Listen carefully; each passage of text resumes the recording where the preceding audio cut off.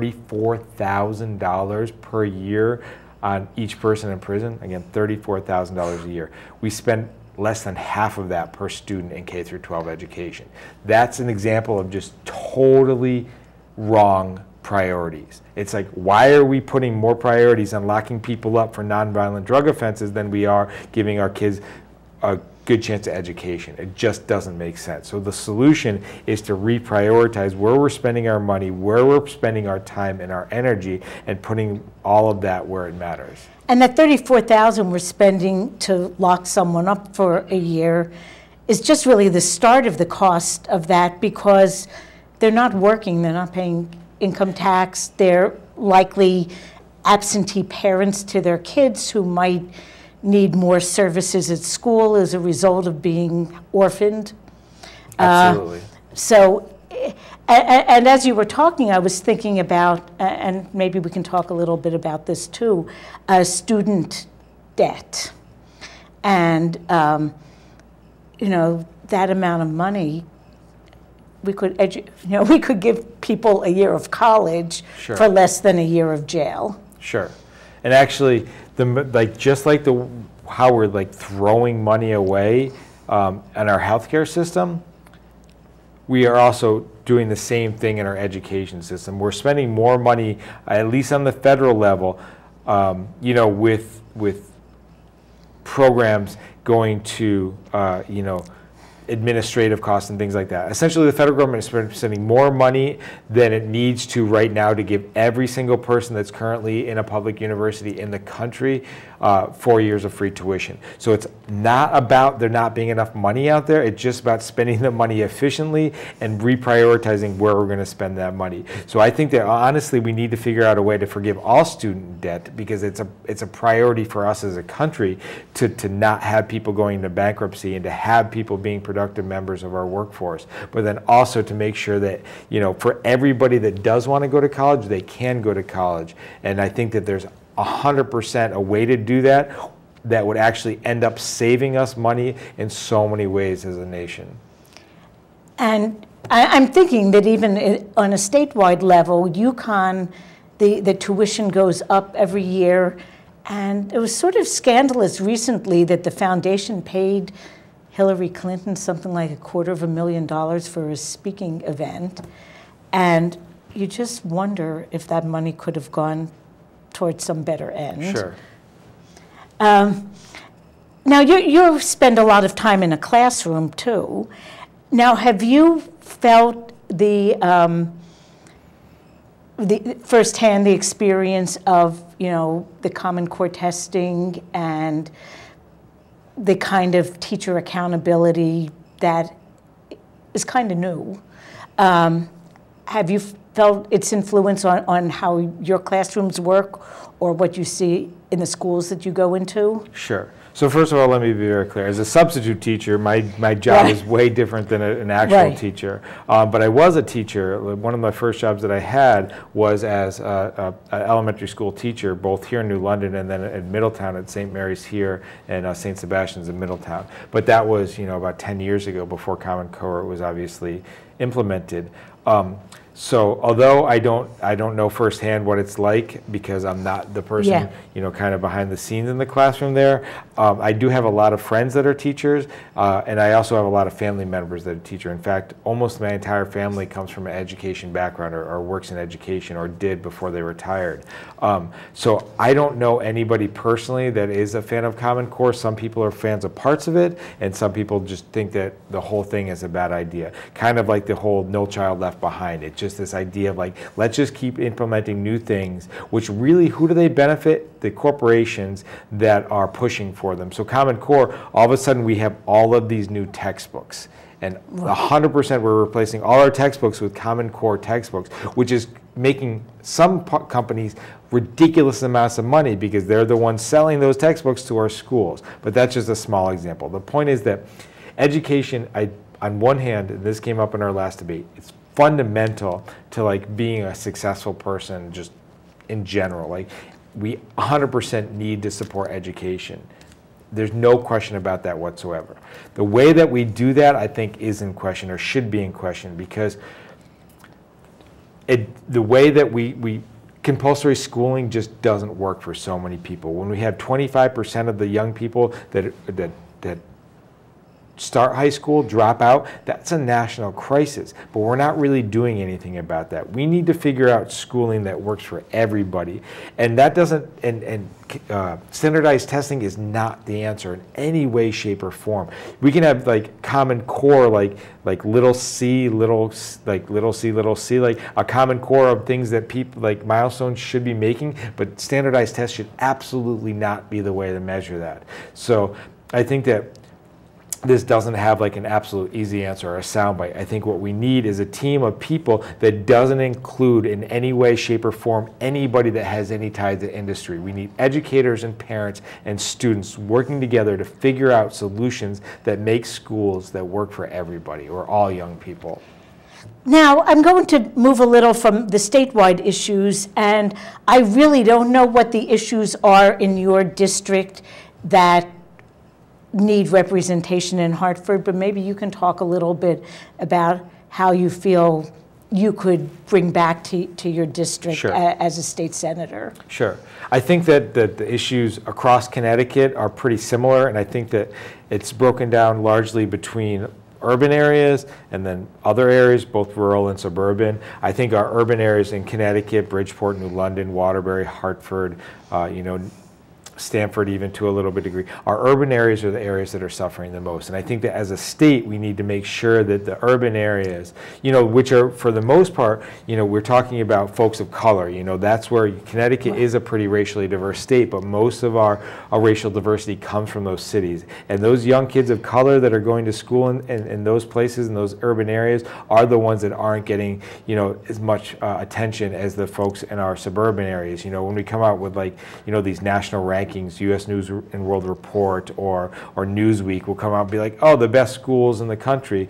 Sometimes the schools in my district, the 33rd, in fact, they just released them, will be in that. And it's great for those schools, but unless all of our young people are achieving at a very similar level or like an equitable level, it doesn't quite matter because all of us need to succeed. So in my district, I think what comes up a lot, especially, not so much by the folks that I'm talking to, the constituents or the voters that I'm talking to, but comes up a lot in the debates, is property taxes. And I think everybody recognizes that property taxes are too high in Connecticut. But honestly, that doesn't come up so much when I'm talking to people on the campaign trail, if you will. What comes up, honestly, more than anything, is a lack of faith in our government. It comes up in every conversation. Nobody, except for the people that are at the debates wearing the Democratic or the Republican, the corporate-controlled party's pins, literally not a single person I've talked to has not brought that up. Nobody has faith in our government. Everybody I've talked to thinks that to some degree or another our government has sold us out. And some people are they're so fed up that they don't even want to vote because they know that their vote is meaningless, or they think that their vote is meaningless because as long as they're voting for the status quo, this essentially one-party system, because you have two parties controlled by the same corporation, which makes it a one-party system, that their vote's not going to matter. At least they believe that. In a lot of ways that's true. Luckily in the 33rd district there are choices. You have an independent candidate that is, well, independent of the corporations that are controlling the other two parties. So the point is that property taxes are high and everybody's going to agree with that. But what's on the mind of most people, I think, as a representative, all the people I talk to, is the fact that nobody has faith in our government. We've been sold out and everybody recognizes that. So it's sort of like what you were saying, that people wouldn't mind spending the money if they felt that it was going to a good cause. I mean, the folks that can afford it, and a lot of folks in my district, there are a lot of folks that are struggling, but my district, which is like a big chunk of Middlesex County, are doing relatively well. Even though we don't have very much industry at all, we have like a few small factories and manufacturing centers. In general, we have folks that are commuting to other areas of the state, in a lot of cases. So Middlesex County and the lower Connecticut River Valley, the 33rd district, is doing much better than a lot of other places, but there's still a lot of people struggling. And then furthermore, there's a lot of people that just can't afford to live there to begin with. Like even you know, people like that in my generation or people I graduated with, like, oh, it's beautiful here. We have the Connecticut River. We have all of these wonderful places to visit, and like just other people come, you know, it's a tourist area, but a lot of folks can't live there. So we also need, you know, we need jobs, we need to lower our property taxes, and we need to create, you know, incentives for people to come here. Now, this year, you actually were endorsed by the Norwich Bulletin, and do you feel as though things are coming together this year more than some of the times you've run in the past? Yeah, absolutely, in a lot of ways. Like I said, I spent a few years down in Virginia working, coming back and forth. So while I was down there for the most part, I wasn't as connected to the district as I wanted to be. But since being back, I felt sucked in. Once I started working in the school district and spending time and like starting to volunteer here, like in the 33rd district, especially in like other parts besides just Westbrook, I feel like more like more a part of the community than I ever have before. So I thought about it. It's like, oh, I'm going to come back to Connecticut, you know, after leaving Virginia, and then, you know, kind of hang out, figure out my options, and then probably go to New Haven or go up to like Litchfield County, where I'm originally from when I was born, or just somewhere else, you know, because there's all these things.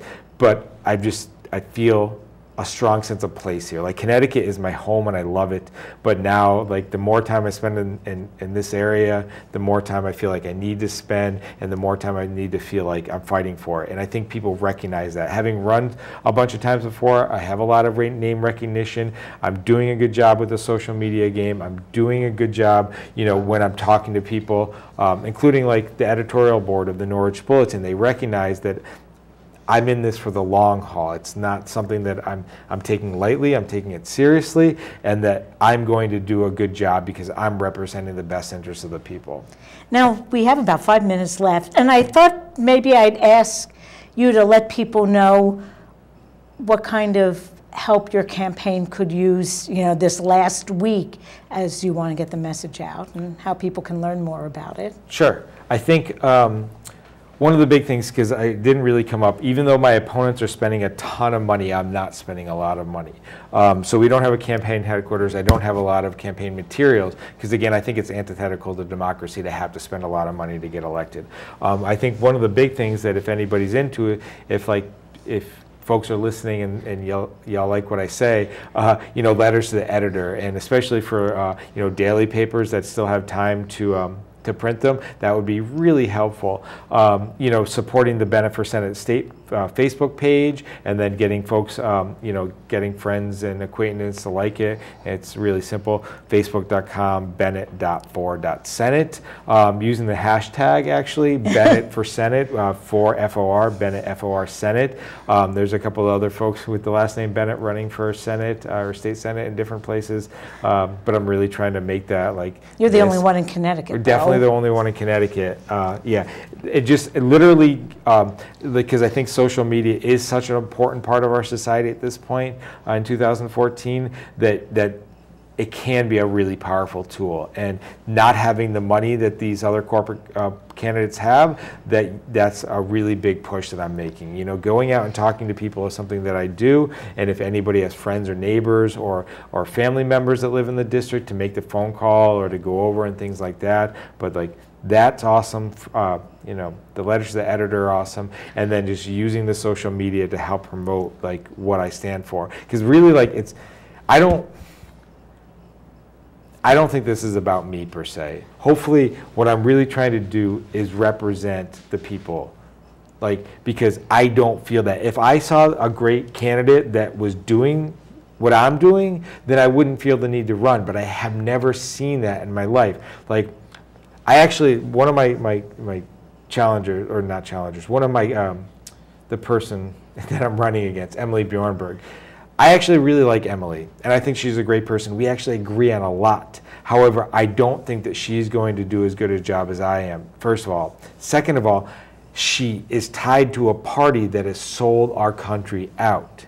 And that's the big thing. You know, in 2012, when Melissa Schlag wanted to run for the Green Party, in our district, that was great because I thought that she would do a good job, and she did do a great job. This year that didn't happen. So this isn't about me. It's about the voters of Connecticut and about the 33rd district.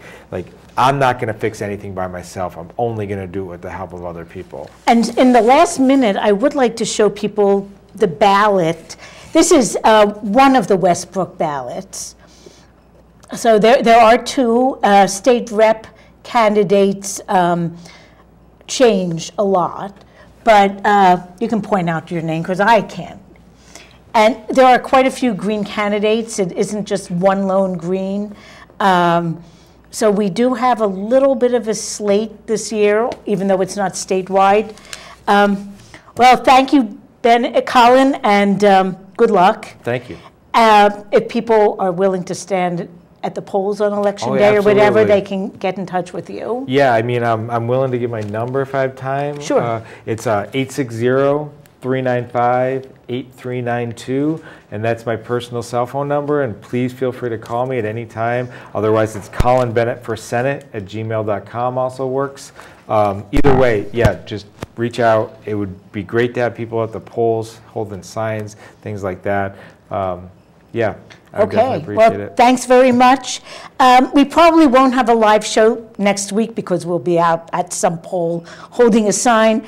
In 2 weeks, Luther Weeks from Connecticut Voters Count will be on the show, and he'll be talking about how the election went and the upcoming audit. So thank you, Colin, and good luck. And see you all in a couple of weeks. When I sit in contemplation of the human situation, I often feel a certain sense of pride. Our achievements are many and mighty, and the evidence cannot be denied. But my reverie is shaken, for my thoughts are often taken to a tragedy that happened long ago. When there roamed through this land beings awesome and grand, the fabulous dinosaurs. They were creatures of a manner quite reptilian in their unique and stylish way, and their numbers could be counted in the millions, though there's zero of these heroes in the world today. They had music, art, and fashion. They had dinosauric passion, and I think they'd be enraged and mortified that when they're mentioned today, it's only to say their brains were small and they died. Wah, wah, wah, wah, wah, wah, wah, wah, wah, wah, wah, wah, wah, wah. Their brains were small.